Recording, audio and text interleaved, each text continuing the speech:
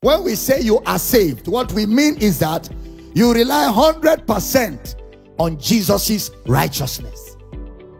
To rely on anything other than Jesus' righteousness means you are either not saved or you're confused about salvation. 1 Corinthians 15:14, you will love this one. And if Christ be not risen, then is our preaching vain, and your faith is also vain. What gives you the basis for your faith is that Christ is risen. That is your justification. And if it's not risen, then we are all hypocrites. There's no reason to gather here. If it's not risen, then Christianity is a scam. It's a fraud. Did you hear what I said? If Jesus is not risen, then Christianity is a scam and a fraud. But because he is risen, then we are no more in our sins.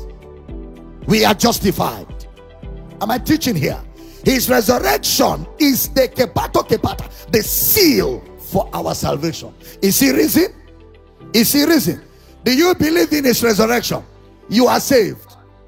Somebody shout, I am saved, because he is risen for my justification. Amen.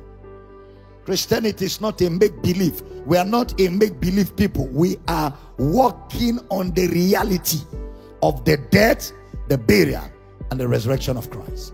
Look at that, 1 Corinthians 15 verse 17. And if Christ be not raised, your faith is vain. You are yet in your sins. If Christ did not rise from the dead, we are all a bunch of hypocrites. But if he is risen and we don't believe in his resurrection, we are also hypocrites. Because for a man to say I'm a Christian and does not believe in the finished work of Christ is a fast. The basis for Christianity is that Jesus rose from the dead. Now, when you accept his resurrection is your justification.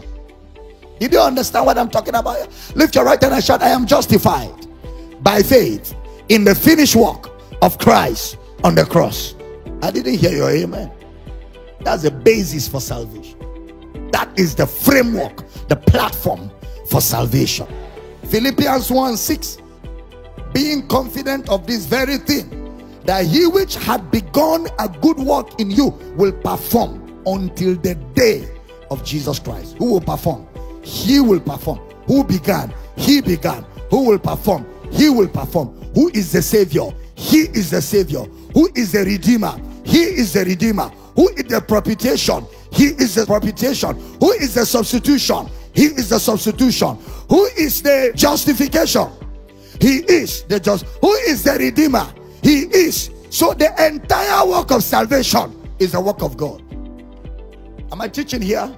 The entire work of salvation is the work of God. So being confident of this very thing.